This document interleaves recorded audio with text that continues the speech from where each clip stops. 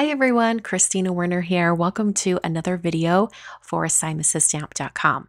Today I'm going to be creating 4 really quick cards using this stamp set called Flower Happy. It's included in the July 2023 card kit. So this stamp set is really fun. There's a lot of buildable elements to create your own kind of flower pattern or individual flowers, whatever you'd like. So since there are so many little individual stamps and pieces that I already know in the back of my head, it's going to take a little bit of time to stamp even just one card.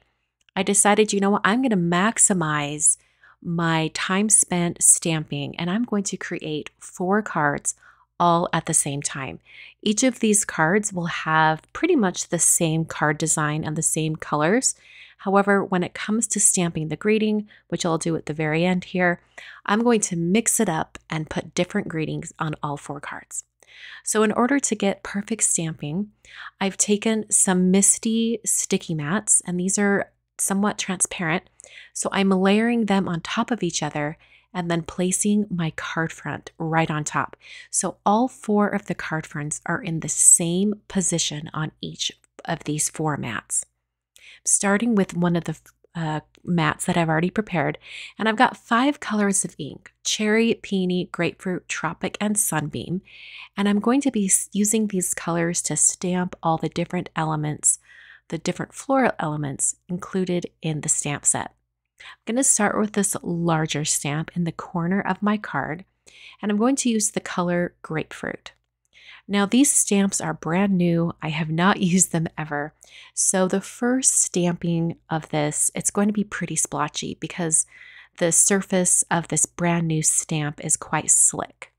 So one thing that you can do to help with that, and I didn't do it here, but I just thought I'd give you this tip. I wish I would have remembered to do it before I started stamping. Is just rub your fingers over the surface of the stamp.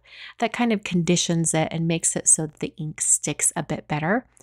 But since I didn't do that, I just stamped that image a couple of times to get a really solid impression, which is totally easy to do when you're using a MISTI or stamping platform. So I've replaced that first card front with the second card front, stamped that, and then I'm moving on to the third. I'll stamp that as well. And then I'm going to move on to the 4th.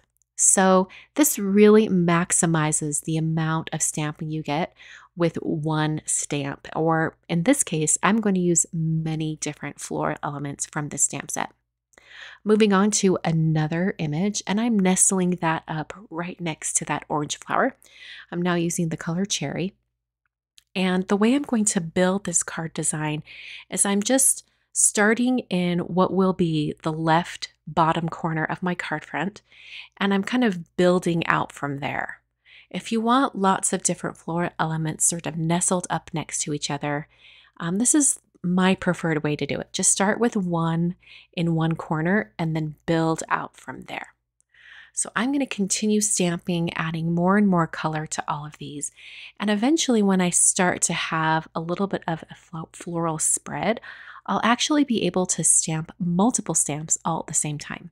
So right here, I've got 3 green stamps, and then I've got 3 pink stamps, and I'm really moving those around and getting the best, kind of maximizing, getting the best bang for my buck with all of this stamping. And I really feel like I'm getting that because I'm stamping all 4 card fronts. So this is a little bit of a spoiler, but I actually finished all 4 of these cards from beginning to end in 1 hour. So that averages only 15 minutes per card. Super fast and easy. And if you don't want to put a greeting on these quite yet, you could always leave them blank. And then whenever you need a card for any occasion, you could find a different greeting and then fill in the gap where the greeting is. But since this stamp set today has quite a few greetings in it and they're all sized perfectly for this card design, I decided to go ahead and just add those greetings in here at the end. I'm going to finish off the last bit of stamping by adding just a few more flowers on that bottom right edge, just filling out those areas.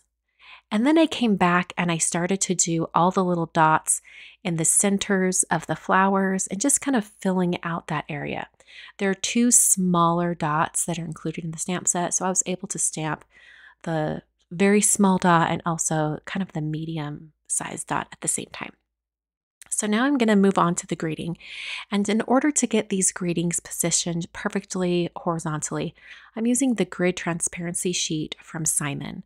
This is just a piece of clear plastic that has a printed grid on it, and it has the center lines, both vertically and horizontal, on there so you can get things positioned just right. So I positioned my greeting right over that center line and then picked it up on the door of my MISTI and then removed that grid. Then I'm stamping my greeting in Peony ink, and I'm going to stamp this a few times until I get a really solid impression.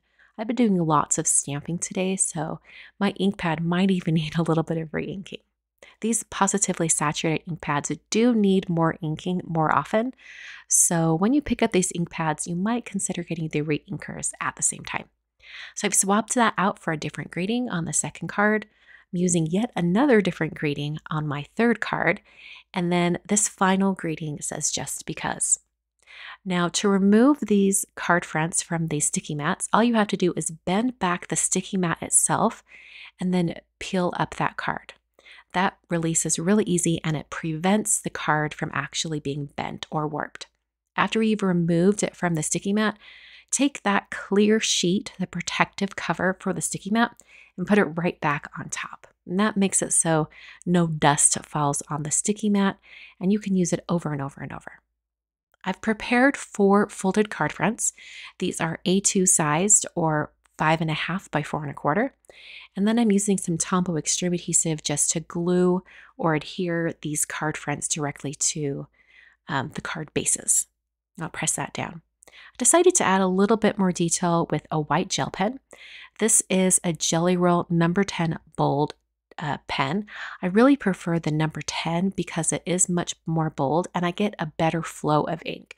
So if you're looking for a really great white gel pen, this Jelly Roll number 10 is a great option. I really highly recommend it. So I added those dots and then my cards are finished. Like I said before, this only took me 1 hour to complete all of these cards. And also, like I said, you could swap out the greetings or stamp no greeting at all and fill that in later. Make sure you check out the supplies that are listed down below, including the card kit for July 2023. Thanks for joining me, and I'll see you guys next time.